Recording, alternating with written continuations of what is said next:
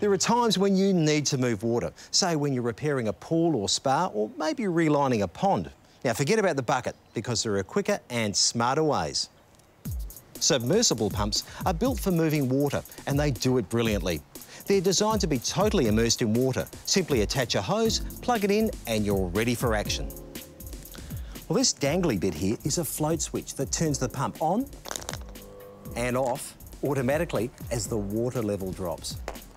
The unit is fully sealed, so no nasty little shocks can occur. It has an impeller that draws water up and out with an amazing amount of pressure.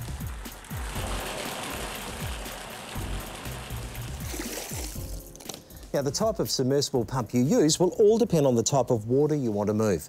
Now, this clean water submersible pump with a fine mesh is ideal for moving water out of spas and pools. But if it's dirty water you want to move, then you'll need a dedicated dirty water pump.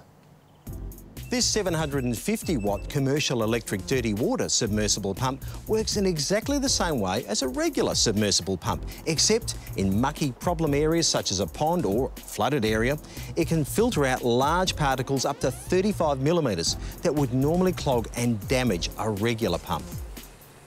Whether you want to move some clean water or maybe some dirty water out of a mucky pond, there's a submersible pump to suit.